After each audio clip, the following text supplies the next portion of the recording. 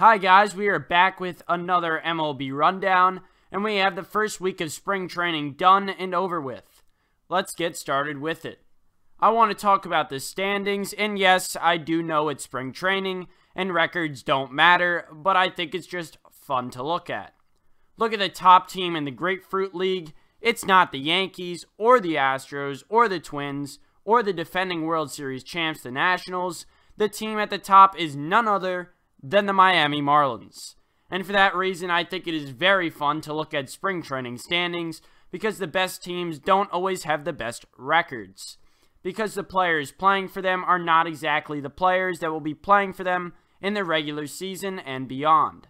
So yeah, the Marlins started spring training 5-0 and lost their first spring training game to none other than the Houston Astros. Speaking of the Astros, there has been a lot more hate coming towards them. Every player on the Astros, specifically the best players that were on the team in 2017, are getting booed. And it's happening every time they come out.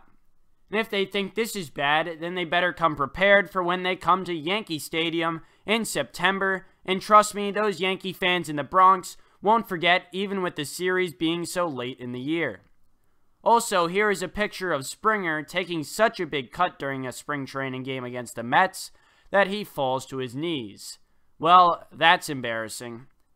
The Yankees look like they are continuing what they did in 2019, as they are starting with injury after injury, including a big blow to the rotation, with Severino being out for the rest of the year as he needed Tommy John surgery.